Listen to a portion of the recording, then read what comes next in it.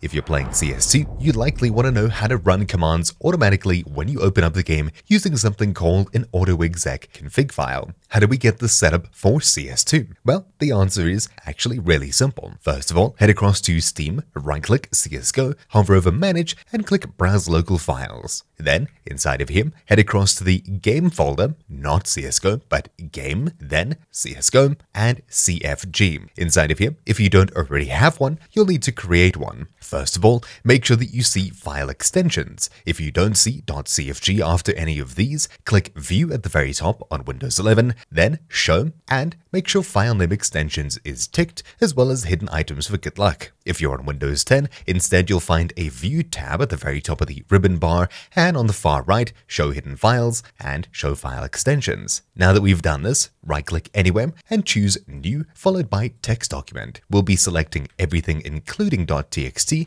and typing in autoexec.cfg, then hit Enter and Yes. Once it's done, you'll have a new autoexec file, which we can open with any text editor, such as Notepad or a more advanced editor. Inside of here, we can set up commands that we want to run every time we open CS2. So for example, echo, and I'll say just a bunch of lines. On the next one, echo config loaded. This way, we'll know when the config loads, as it'll show up in console. This is purely optional, followed by whatever commands you want to run. For example, cl_show FPS1 to enable the FPS counter. We'll save it using Ctrl F, and we can close the file. Then, the next time we start up CS2, this file will likely run if you've already set up an autoexec for CSGO. If not, right-click Counter-Strike Global Offensive, choose Properties, and on the General tab, scroll all the way down and make sure that over here inside of this long text box, we add plus autoexec space followed by autoexec.cfg, just like this,